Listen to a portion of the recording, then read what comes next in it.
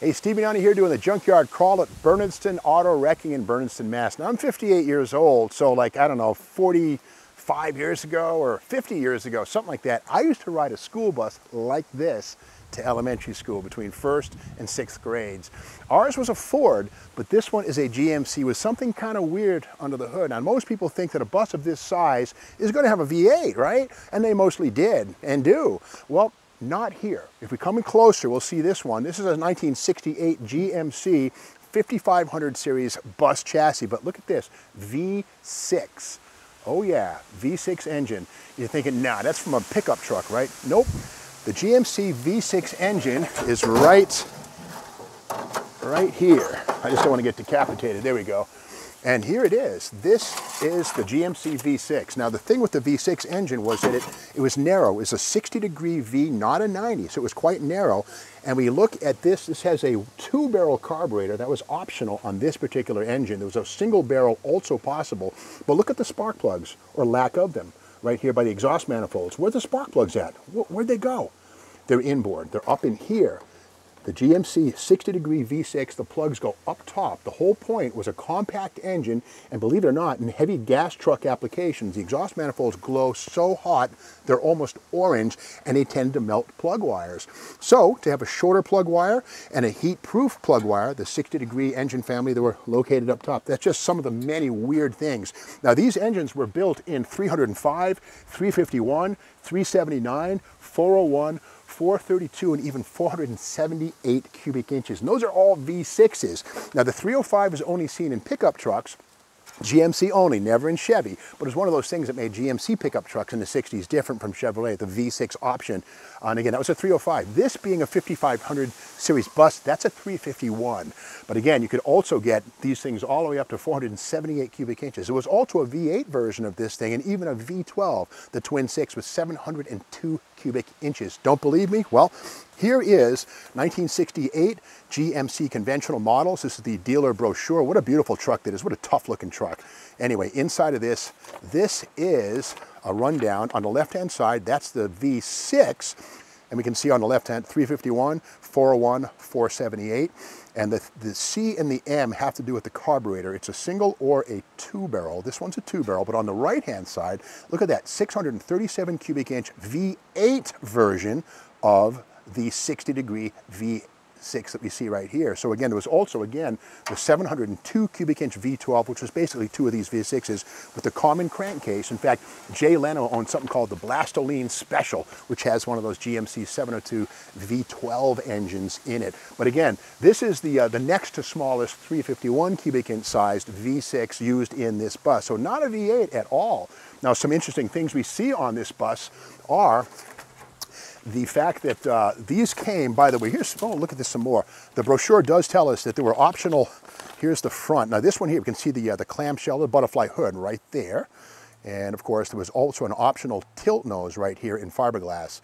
And in fact, if you knew your GMC trucks back in the day, the longer the hood, the more engine there was under it. I've seen some of these things with big fiberglass hoods that come this far. It's the V12 truck. But again, this one here has the V6. But here's the thing, this steel clamshell hood is tiltable.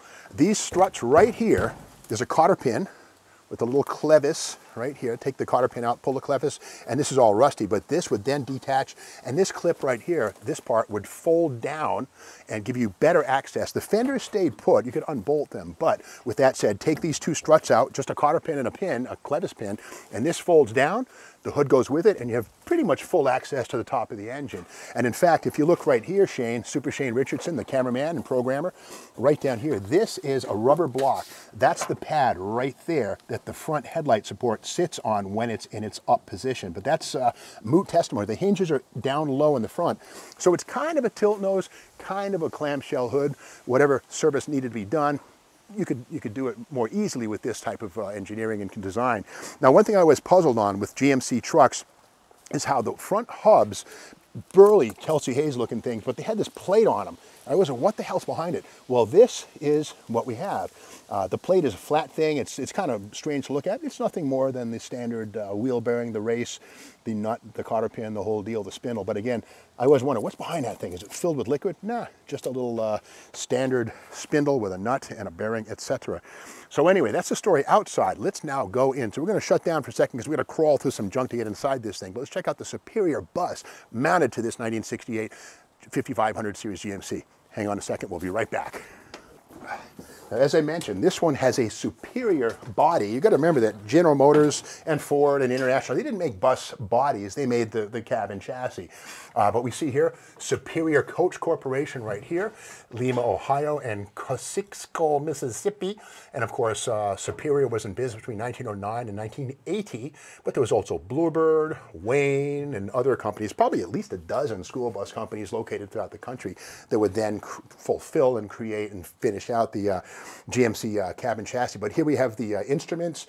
This one, the speedometer goes to 80 miles per hour. Pickup trucks go to 100. I guess they didn't want to influence the driver to try that 100 mile an hour, but on the left-hand side, the speedo goes to 80. And again, these probably would do that without too much trouble at all. And to the left of the steering wheel, that massive electronic console right there, all those switches for all the lights. And of course, you got to remember that school buses have lots of lights, but there's even switches for the left and right-hand windshield wiper. Yes, they were actually divorced, left or right wiper.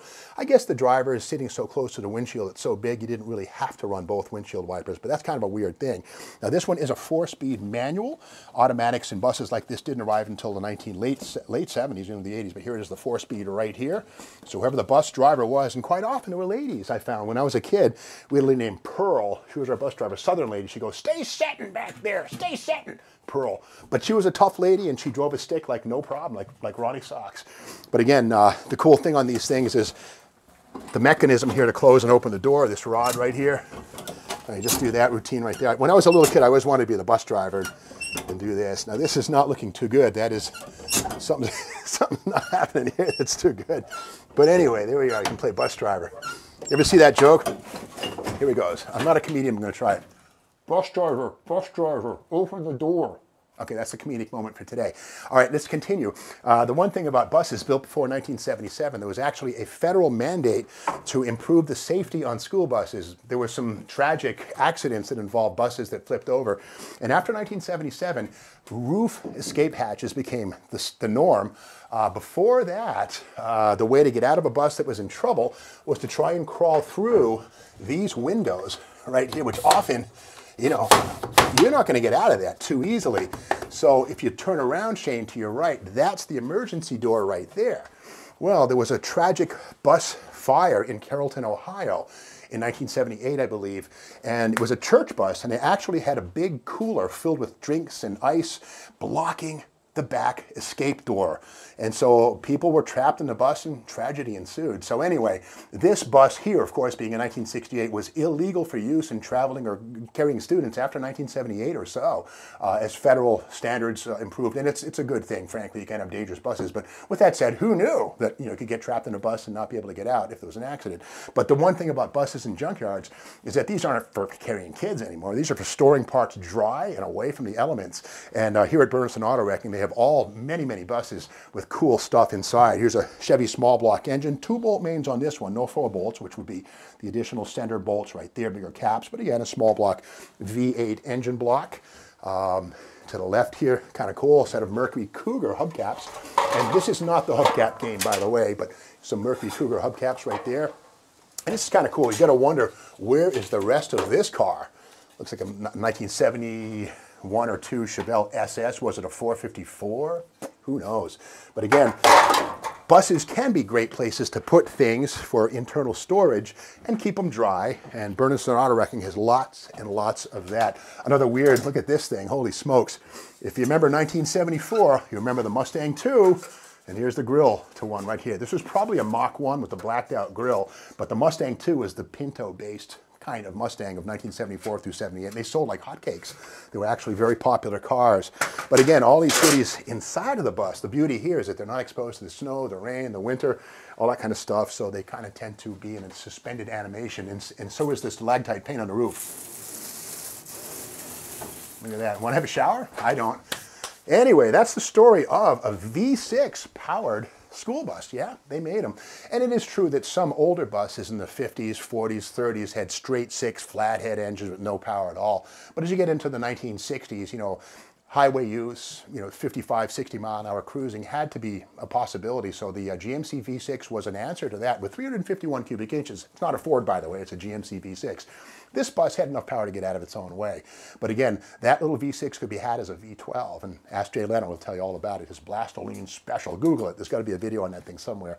But that's the story of this bus, and we will be back from Bernardston Auto Wrecking tomorrow with more Junkyard Crawl. If you like this video, be sure to subscribe to the channel, tell your friends, and we'll see you again tomorrow.